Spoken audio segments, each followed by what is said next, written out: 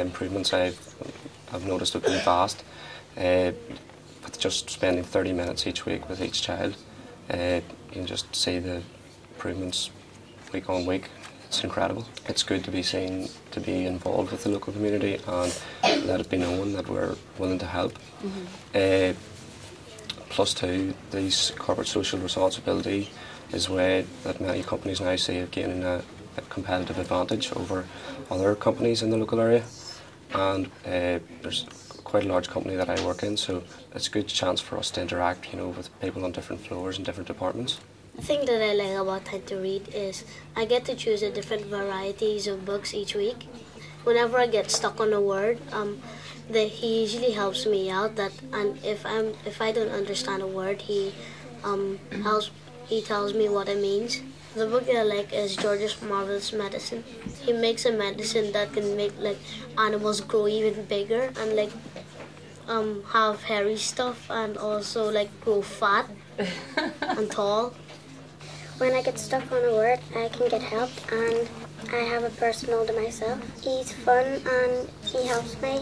Personally, just being in it now, it's really enjoyable. It's really worthwhile experience. I would definitely suggest any firms to do it. You definitely get a good sense of satisfaction out of it, seeing the children grow every week. And just the difference in the children is just very good. I noticed at the start they would just brush over words. They wouldn't really take the time to break it down and explain it. So every week we kind of have a run in any words that they get stuck on. We just write them down in a notebook and we revise them then the following week, just kind of keep it in their mind, and just having someone there to encourage them to slow down, take the time and break up the words. You will get there in the end. That's the main thing.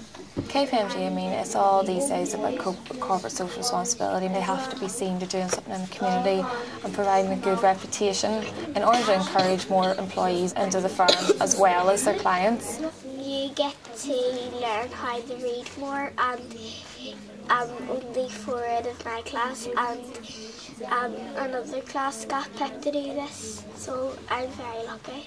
She helps me to learn the words that I get stuck on, and whenever I didn't get time to read, I was rushing, but now that Sinead's coming in to help me, she's telling me to slow it down a wee bit.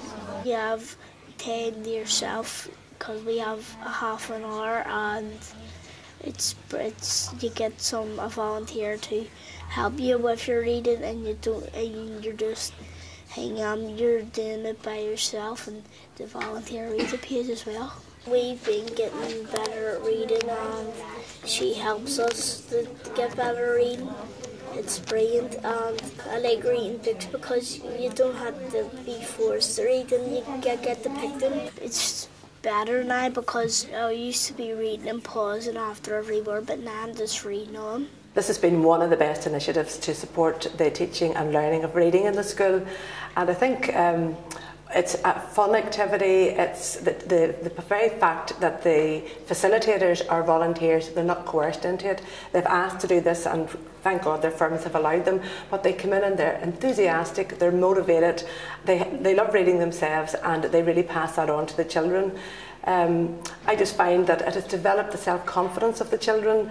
They love the fact that this person is coming in just for them, and that they get that person's undivided attention.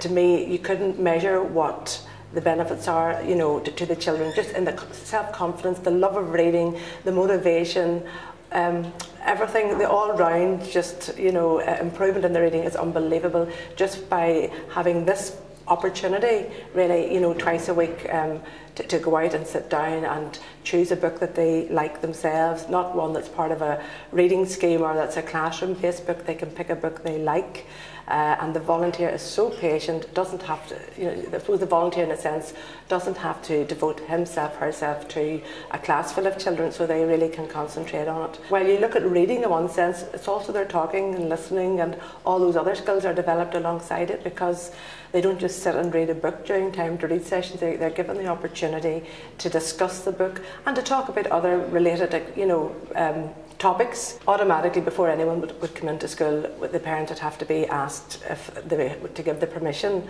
and we do make the opportunity available for the parents to come in and meet the volunteers.